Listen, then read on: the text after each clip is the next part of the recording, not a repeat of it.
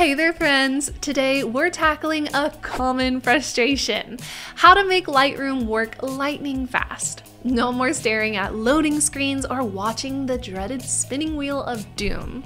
Let's optimize Lightroom for speed. First things first, let's talk about optimizing Lightroom's performance settings. So head over to Lightroom's preferences. For Windows, it's under Edit. For Mac, it's under Lightroom. Then click on the Performance tab. Here you can tweak settings like the cache size and graphics processor usage to match your computer's specs. Trust me, this can make a world of a difference in how snappy Lightroom feels. Next up, let's talk about Smart Previews. Smart Previews are like Lightroom's secret weapon for speed.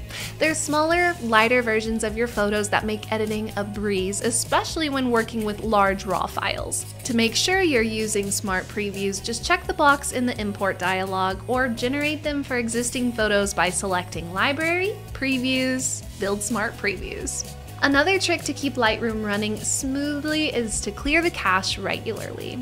Over time, Lightroom's cache can get clogged up with unnecessary data, which slows things down significantly. So head to Lightroom's preferences again and hit the Purge Cache button. And there you have it, a few simple tweaks to supercharge your Lightroom workflow. It doesn't look like much, but trust me, you will feel it. Thanks for tuning in, and if you found these tips helpful, give us a thumbs up and don't forget to subscribe for more Lightroom hacks. Until next time, happy editing!